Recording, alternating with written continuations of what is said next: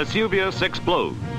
Italy's historic volcano bursts into the most fearsome and devastating eruption in 70 years. Over the fiery crater, a great pall of smoke and lava dust spirals into the sky. Pompeii has long been one of history's most haunting snapshots of sudden catastrophe. The ancient Roman city, buried under volcanic ash after Mount Vesuvius erupted in 79 AD, has fascinated the world for centuries. Visitors are drawn to the preserved streets, homes, and especially the plaster casts of victims frozen in their final moments. For generations, these figures were thought to tell us clear stories. Families huddled together, parents clutching children, neighbors caught in desperate embraces. Yet new research is rewriting what we thought we knew. Thanks to DNA evidence extracted from these remains, scientists have uncovered details that reveal surprising truths about who these people were and how they really died. The eruption of Vesuvius and preservation of Pompeii. We know from where they were found that they had been hiding for hours and hours as the pumice and ash piled up. And really, to escape, they most likely had to go to the second story of a house, crawl out of a window, perhaps during that very lull when they thought the eruption was ending. On an August day in 79 AD, Mount Vesuvius roared to life with a force that changed history. The massive eruption blasted molten rock, pumice, and ash high into the sky, sending dark clouds over the bustling towns of Pompeii and Herculaneum.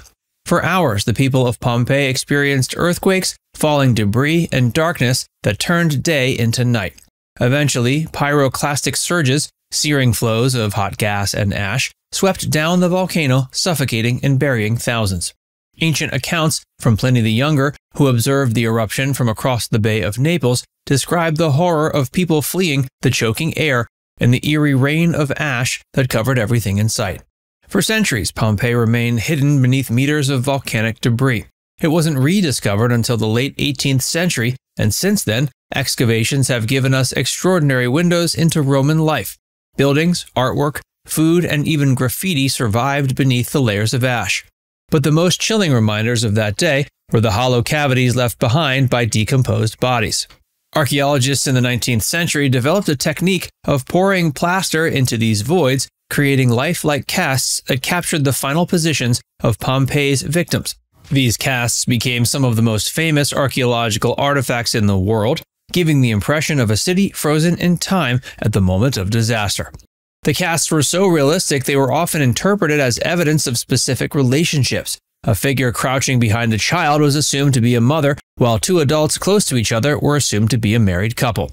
Over the years, these interpretations became ingrained in the popular imagination, reinforcing the idea of Pompeii as a place where ordinary families perished together.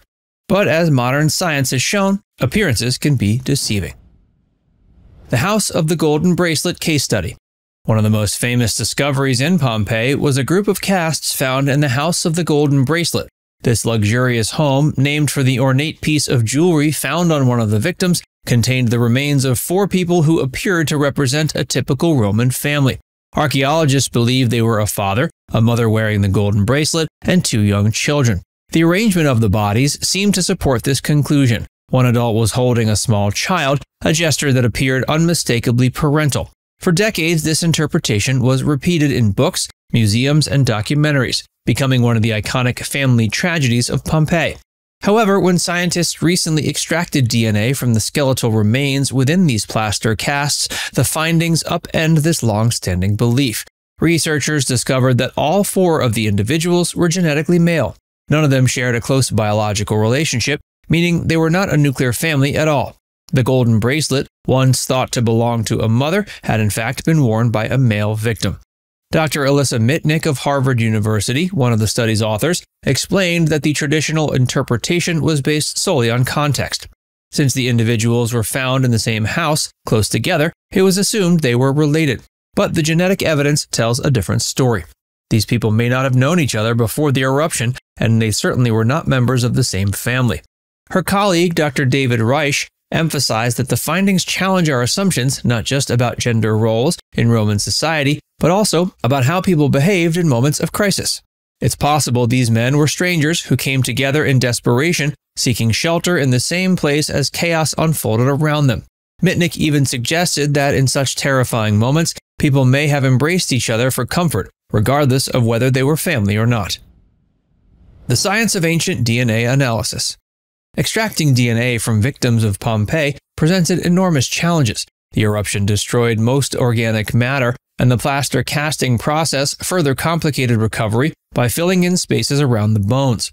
For decades, it was assumed that meaningful genetic material could not be preserved under such extreme conditions. But advances in ancient DNA analysis have changed the field of archaeology dramatically, allowing researchers to recover information from even the most unlikely sources. In the Pompeii study, scientists carefully drilled into bones encased in the casts to collect powder samples. From these, they were able to isolate fragments of DNA and sequence them using modern technology. Although the genetic material was degraded, enough was preserved to reconstruct details about the victim's biological sex, ancestry, and potential kinship ties. The process has been compared to assembling a shredded document from tiny scraps, requiring painstaking work and sophisticated computational methods.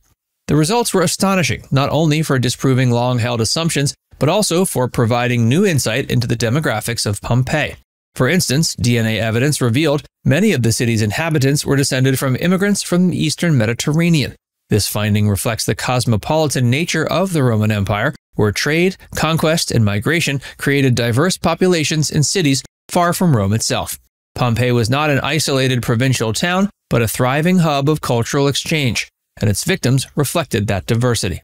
DNA analysis also opened the door to understanding health conditions that may have affected the population. In other studies, genetic traces of diseases like tuberculosis and malaria have been identified in ancient remains. While this particular Pompeii research focused primarily on identity and kinship, future studies could reveal even more about the health and lifestyles of the city's inhabitants before disaster struck. The continuing study of Pompeii. Pompeii remains an active site of archaeological discovery, and new technologies continue to shed light on aspects of the city previously hidden. Excavations in recent years have uncovered entire neighborhoods, frescoes with vibrant colors, and even graffiti that gives voice to the people who once lived there. The discovery of a ceremonial chariot, perfectly preserved near the city walls, offered a glimpse into Roman ritual life. Meanwhile, careful restoration of plaster casts has allowed researchers to preserve them for future study without damaging the fragile bones inside. The DNA research is just one part of a larger effort to use science to deepen our understanding of the ancient world. Techniques such as isotopic analysis can reveal where individuals grew up based on the chemical signatures in their teeth, while CT scans of plaster casts can show skeletal structures without breaking them open. It's clear that Pompeii still has much to teach us, even 2,000 years after its destruction. Each new discovery adds a layer of depth to the story, whether it's about the city's cosmopolitan population, its vibrant culture, or the tragic circumstances of its end. Now it's time to hear from you. What do you think of the new DNA evidence from Pompeii? Let us know in the comment section below.